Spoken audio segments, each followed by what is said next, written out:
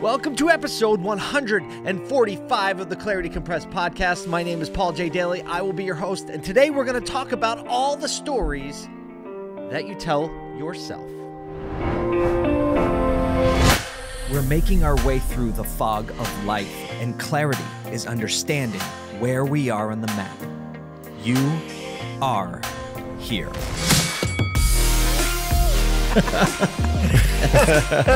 Let the good times roll.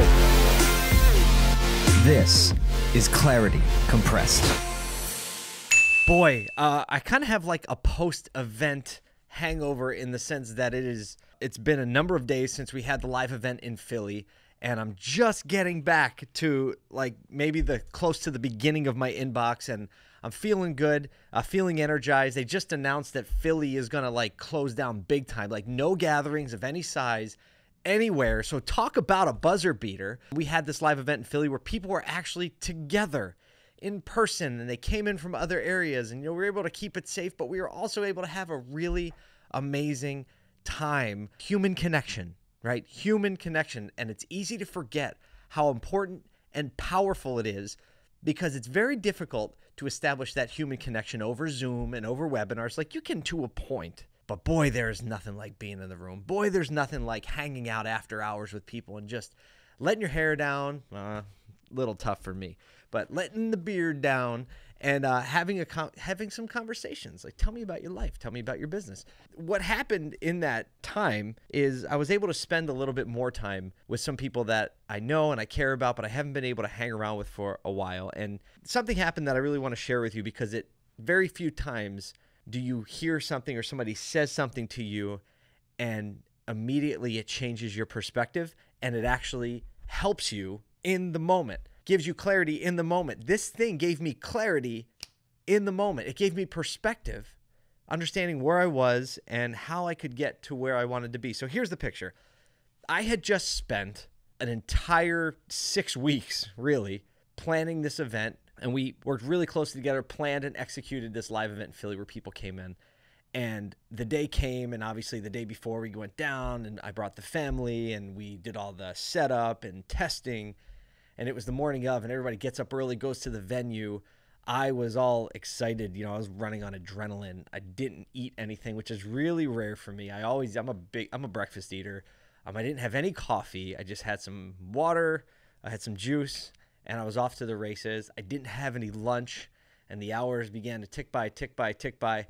And then after the event, I spent another 2 hours doing podcast interviews with some of the guests. Then after that, I went down into South Philly, and I took a bunch of these people so they could get the real cheesesteak experience in Philly. And that's when I ate a gigantic cheesesteak. It was great.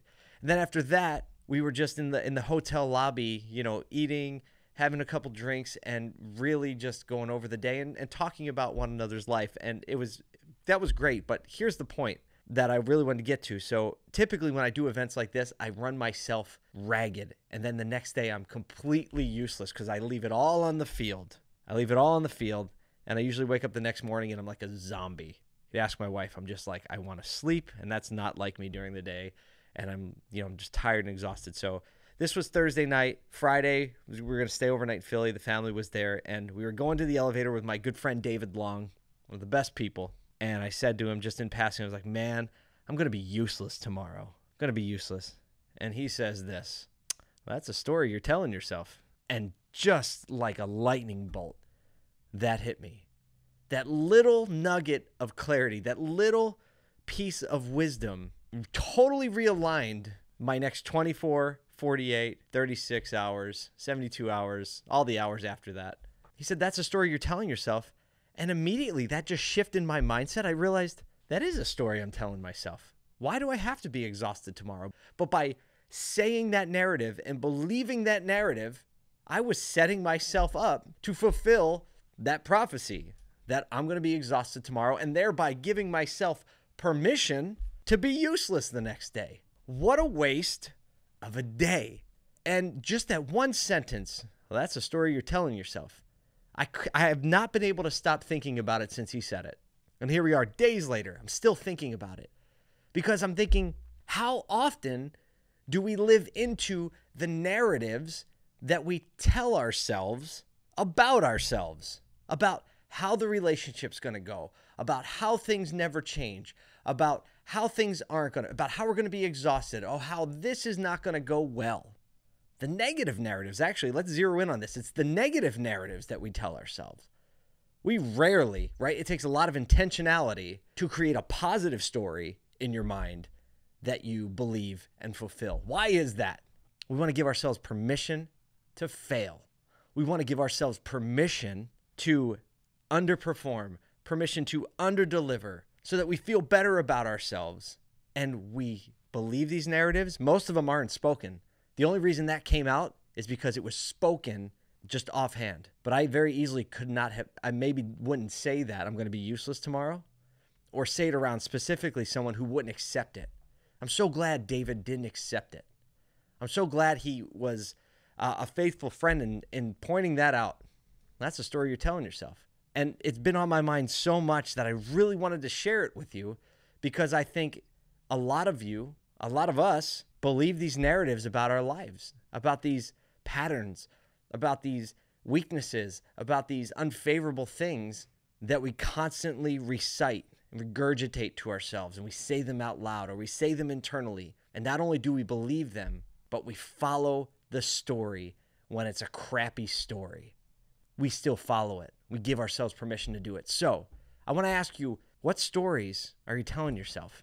What stories are you telling yourself that you are just accepting as the truth and living into? I can never eat right on the weekends. Lie. It's a story you're telling yourself. I can never wake up in the morning and do something productive. No, that's a story you're telling yourself. I can never not get stressed out when I watch the news. Well, guess what? That's a story you're telling yourself, because news alert, you don't have to watch the news. Actually, it's really beneficial if you don't watch the news, but you tell yourself the story that you're being a responsible citizen by watching the news so much. Guess what? Nothing changed between the time you went to sleep and the time you woke up that you really need to know as soon as you turn your phone on in the morning. Yeah, I know, I hear you. Well, maybe that one time that this, guess what? 364 out of 365 days, nothing changed. And if it did change, it has to do with the weather. That's a story you tell yourself to give yourself permission to do what you kind of just want to do, and often not what you should be doing. So I hope by me taking David Long's wisdom, that he spoke that truth into my life, and now me speaking it to you, I hope that you will start to identify the stories that you're telling yourself, that you are fulfilling the prophecy you're telling yourself, and you will stop telling yourself that story, but you will tell yourself a different story. Because let me tell you this, here's the punchline. I woke up the next day and I had a great day. I felt great. I didn't crash. I had a great day in the city with my family. We had a great trip home. And after that, I had a great weekend. And here we are many days later. I'm in the middle of the work week, and guess what? Never crashed. Why? I didn't believe the story that I was telling myself. Actually, David was able to help me stop telling myself that story. So I hope that you stop telling yourself the stories that bring you down, and that you start telling yourself the story that build you up, and that help you and enable you, empower you to have the clarity you need to do the things that bring meaningful change and meaningfully impact the people around you. Thank you so much for spending some time here with me today. I hope to see you next week, and I probably won't see you before then, but I hope you have a happy Thanksgiving. There's so much to be thankful for. I hope that you can be thankful in a deep way, even in the midst of this crazy, crazy year. We're all doing this still. There's definitely something to be thankful for. Tell yourself that story, and I'll see you next week. You just gotta love